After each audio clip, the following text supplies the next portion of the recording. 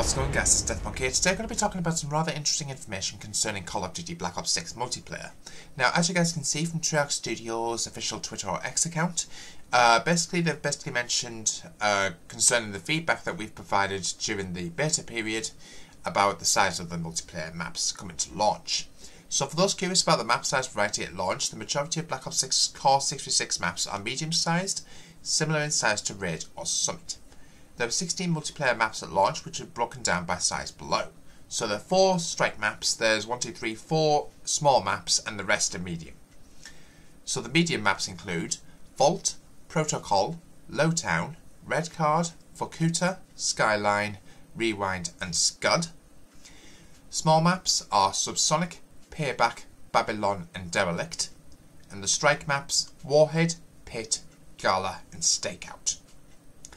Now, don't forget, guys, we did get some early access onto some of these multiplayer maps. So the ones we got to play on during the beta, which were Protocol, but we didn't play that on a 6v6 map per se. It was actually used as the training course map.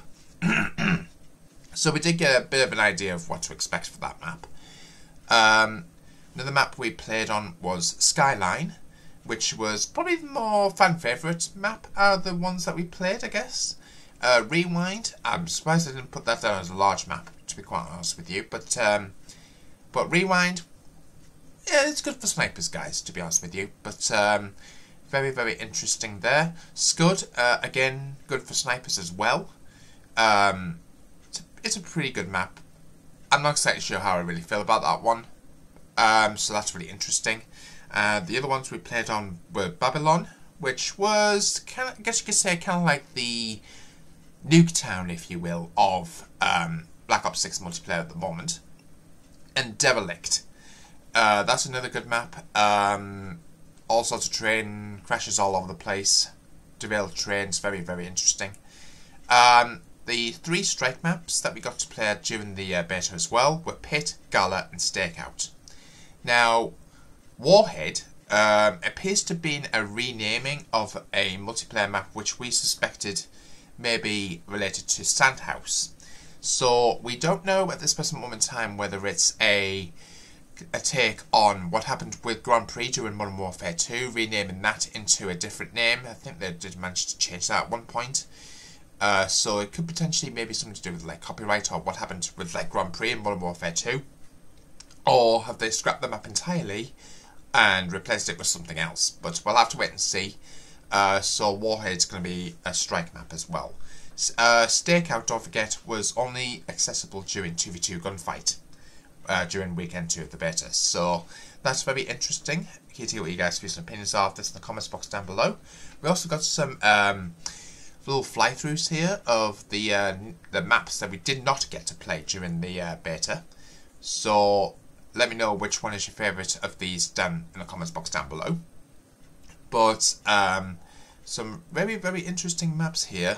But it's really interesting to see how these play out. Payback, I think, might be the map that might be used for Liberty Falls in the zombie storyline. But or maybe the campaign storyline in actual fact. But that's very interesting.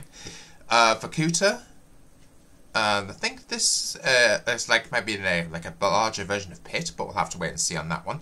Protocol, like I say, guys, is the training map that we got to use during the training period in the Black Ops 6 multiplayer beta. Lowtown, and then another interesting map there, guys. Let me know again which one is your favourite down in the comments box down below. But just here, I think I may have got some further information on these maps. So as you guys can see, SANDHOUSE, which is kind of like the miniature version of Nuketown, has actually been renamed to Warhead in Black Ops 6 multiplayer. Now, this is the map that I think might be a take of one of the POIs of the new Warzone map that we're going to be getting during Season 1 called Area 99. So, that is very interesting, but keen to hear what you guys' views and opinions are of this in the comments box down below. Keen to hear what you guys' views and opinions are of this rather interesting map. So we're not getting the original version of Nuketown, so to speak. However, we'll be getting what appears to be a version of Nuketown that has been covered over by dust or sand or dirt. Very, very interesting there. Also, it has been announced by somebody representing Activision or Call of Duty themselves that XP tokens will not transfer to Black Ops 6. All rank, weapon or Battle Pass XP tokens will be usable in Warzone, concerning Season 1 if you will, but will not be in Black Ops 6 multiplayer or zombies. So bear that in mind, guys, where you're wondering where all your XP tokens have gone. None of the ones, you won't be able to use them in multiplayer or zombies, but you will be able to use them in Warzone when Area 99 releases. So that's very interesting there, guys. Let me know what you guys' views and opinions of this in the comments box down below. Also, you will receive a rather interesting email with all of your beta stats. For those who actually participated in the beta, with whatever email address is associated with your Activision account. So as you guys can see, these are all the stats that I managed to accrue over the process of the beta. Let me know what you guys' stats are in the comments box down below. Keen to hear what those are. Make sure you guys like, comment, subscribe, hit the notification bell so you don't miss an upload, and I'll see you in the next one. Until then, peace out.